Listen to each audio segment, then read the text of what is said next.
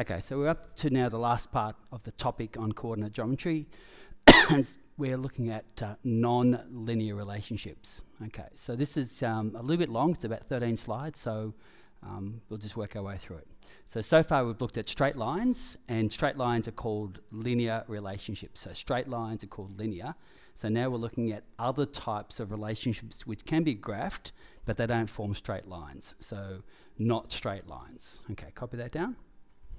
Okay, so the first one we're going to look at is a family called exponential, and these are ones that involve growth. Okay, so when you have sort of bacteria growing, or you might have rabbit populations growing.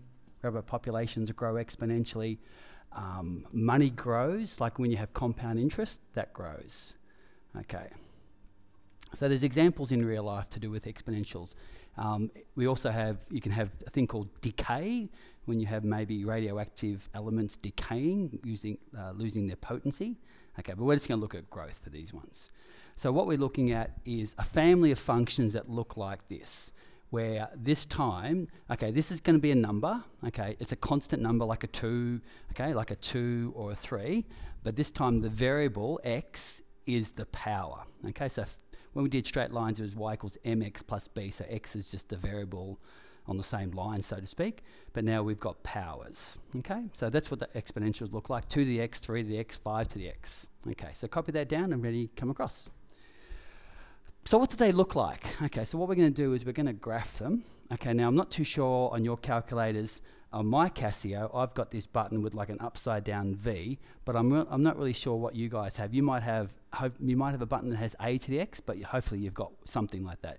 So if you've got the a to the x, let me know, but otherwise I'm going to assume you've got a V.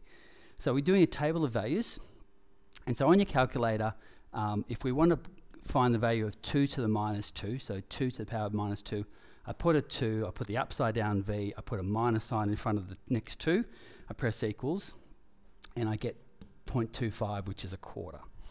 Okay, and similarly, 2 to the minus 1 equals 0.5, and 2 to the 0, that's one of the indice laws, 2 to the 0 equals 1. So what I want you to do is just finish off the next 3, 2 to the power of 1, 2 to the power of 2, 2 to the power of 3, fill in that table of values, and when you're ready, press play again. So pause, find those values, and then come back. Okay, so when we did 2 to the power of 1, I'll change colours, you should have got a 2, 2 to the power of 2, 2 squared is 4, 2 to the power of 3, 2 cubed is 8. So you see the numbers are doubling, okay, from a quarter to a half to a whole to 2 to 4 to 8. So the power, this number here, is what's happening. Everything's being doubled. Okay, so let's have a look and see what happens when we graph it. So come across. Okay, so I'm going to graph it. So at 2 to the minus 2, we were down at a quarter, which is about there. 2 to the minus 1 was a half. 2 to the 0 was 1. 2 to the 1 was 1. 2 squared is 4. And 2 cubed is way up there. Like I didn't allow enough space. So this is going to be very, okay, so there's going to be other values behind, but they're going to be small. And then as it comes through, then it starts growing, because every time you go to another number, it doubles. Now I've got a bit of a bump in there, but it just goes up really sharp, okay? So because you're doubling each time, okay? So that's the graph of an exponential.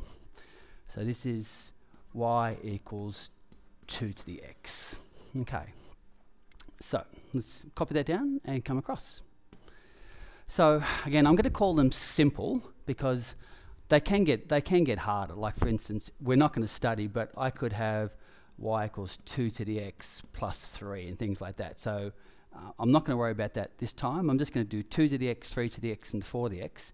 And I'm just trying to show you really roughly. Now, down here, it's a little bit dodgy. I've sort of haven't done them as carefully. But basically, the higher the base, okay, so the base is 2, the base is 3, the base is 4, the quicker the curve excuse me, increases, because when we had 2 to the x, they're doubling. When we have 3 to the x, they're going to triple. And when we have 4 to the x, or 5 to the x, or 6 to the x, it's just going to get quicker and quicker. Okay, but the other features are the y-intercept. The y-intercept is always 1 for all the functions, but you'll notice on the left-hand side, when you have the bigger numbers like this number, this bottom one would be 4 to the x, and the next one is 3 to the x, and the next one is 2 to the x. So on this side, on the left-hand side, the graph on the top is the smaller one, but as they come through the zero, come through at x equals 0, which is going to be 1 for all of them, then they go up sharper and sharper, depending on the base. So on the right-hand side, they're going up sharper. On the left-hand side, they're going down smaller. Okay, so other things to look at is there are no negative x values. No negative y values. You can't put any number for x and get a negative value. Okay, so just copy that down. I call them simple ones. Okay, so copy that down when you're ready to come across. So what happens when x is negative? Okay, so if x is negative, it still doesn't, there's still nothing down underneath, but what happens is the curve goes the opposite way. So rather than when we had the other way, we had it going up to the right. So when we had x was positive, when x was positive, you know, y equals 2 to the x, but it's integral, we were going up to the right. But when we have x is negative, it goes up to the left. Okay? So that's what happens when x is negative. So copy that when you're ready to come across. Okay, so now we're looking at another family called quadratics. Okay, quadratic functions. And this time we're back to x is like on the bottom, like where we had y equals mx plus b. But now I've got a higher power. I've got a power 2. Now there are other functions called cubics when you have power 3, or quartics when you have power 4, but in year 9 we're just going to look at really straightforward quadratics with a power 2. So the easiest, simplest one is just y equals x squared. Okay, so this number out the front is just a constant, and in this particular case it's 1x squared, so a is 1. But I could have 2x squared or 3x squared. Okay, so what I want you to do, you've all got on your calculator, or you all should have on your calculator, an x squared button. So if you put minus 2 in brackets and then you square it, you should get 4. Okay, minus 2 times minus 2 is 4. Okay, so can you pause the tape and then fill in the rest of the values, and when you're ready, come back. Okay, so minus 1 squared is 1, 0 squared is 0, 1 squared is 1, 2 squared is 4. So they're your values that you should have got. Now what I'm going to do now is I'm going to plot it and see what the shape is. Okay, so we've got minus 2, x is minus 2, we get a 4.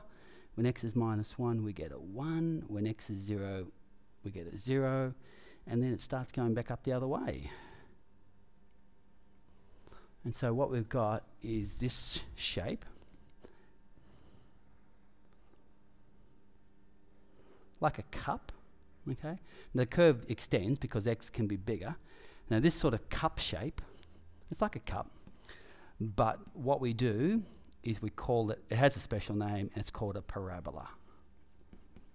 Okay? So this is called, this cup is called a parabola. So whenever you have a quadratic, whenever you have a power 2, okay, you will always get what's called a parabola. Okay, so copy that down, and when you're ready, come to across the next slide. Okay, so what I've got is some other parabolas.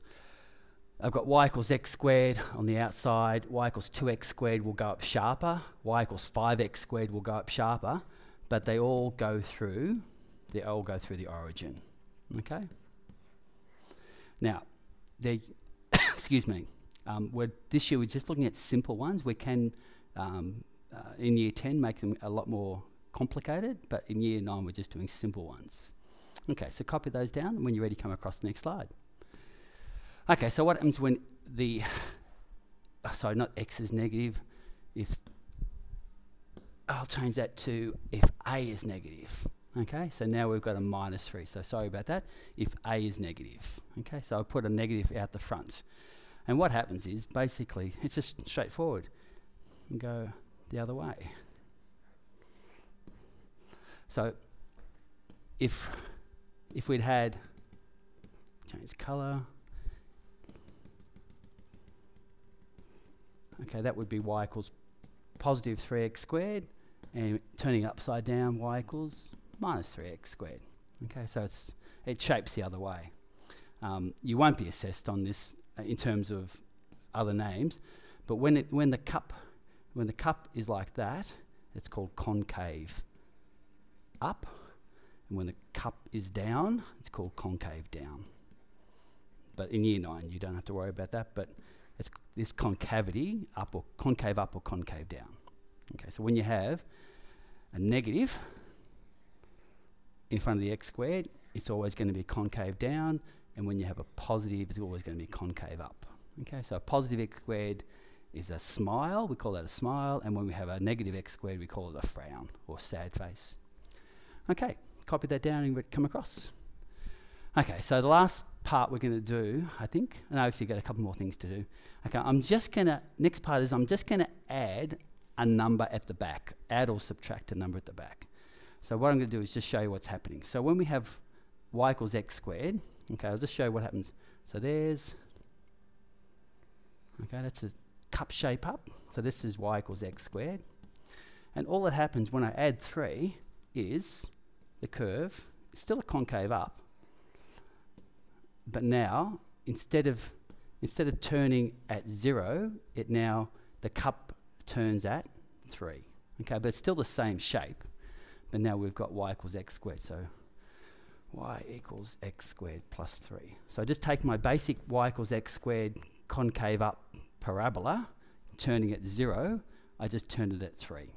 Okay, so copy that, and when you're ready, come across. So have a go at these yourself. What I want to do is maybe just think about the basic shape first, y equals x squared or y equals minus x squared, and then look at the back number. Okay, so pause. These aren't easy, so I don't mind some struggle here. It's okay to have some struggles, but pause and have a go and see what you do when you come back. Okay, so I'm just going to draw in.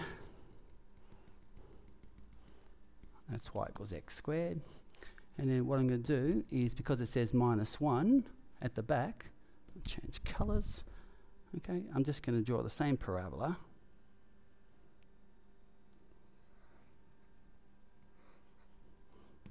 And this time it turns at minus 1. Okay, so it's not, okay, you don't need to draw the green in, but basically you've got your basic concave up parabola, and then you just drop it down minus 1. Okay, in this next one, just to save time, I've got a concave down parabola.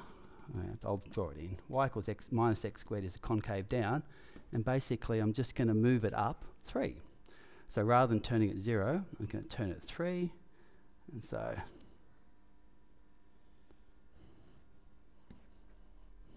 that value is 3, so that's y equals minus x squared plus 3. So you turn a concave, okay, so it's minus x squared, so it's concave down, so it's an unhappy, sad parabola, and then it just turns at positive 3, whereas the first one was a happy parabola because it was a positive x squared, and then you just drop it down 1. Okay, copy that down. Come across. Okay, so this might be, I've got 12, what's the next one after that? Okay, so I've got 2 more slides to go. So finding the x value. Okay, so if I'm given a y value, can you find the x value? Like for instance, if y equals x squared plus 1, what was the x value? Okay, so basically what it is, we've got y equals x squared plus 1, which is a happy parabola. Okay, so there's, okay, so it's turning at 1. So I've got y equals x squared plus 1. And so basically what the question's asking is, if y equals 5, what's the value there? And what's the value there? Okay, so I've got my y equals x squared plus 1, which is a happy parabola, pushed up 1. And at y equals 5, what was the x value? And there's going to be 2. So here's how you solve it. So y is 5, so put 5 out the front, equals x squared plus 1. And like you're solving equations, that plus 1 has to go across the other side. So you take it across the other side by subtracting 1 from both sides. So 4 equals x squared. Now there's a button on your calculator that looks like a square root sign. But because there's 2 answers, what we do is we do x equals the square root of 4, and we put a plus and a minus because there's going to be two answers, and the square root of 4 is 2. So that number there, is 2, and that number there is minus 2. Okay, so on your calculator there's a square root button, but you've got to put a plus and a minus sign out the front. Okay, copy that down and come across to the last page. Okay, so the last page is finding an equation from the graph. Okay, so again, I've just got these ones will be really straightforward. I've got a happy parabola, concave up parabola. The bottom is 3. So straight away, we've got this equation, y equals ax squared plus b. Okay, it's a squared because it's a parabola. It's a plus b because it's being pushed up. It's not turning at the origin, so it's not an ax squared. Like if it was turning at the origin, then it would just be an ax squared. Okay, but this time it's turning at 3, so it has to be an ax squared plus b, and wherever it turns, that's the b value. Okay, now to find the equation, they give you one other clue. So when x is 1, y equals 4. Okay, so what we do is we just put the numbers into the equation. So y is 4, a is I don't know, x is 1, and I have to square it because it says squared, plus 3.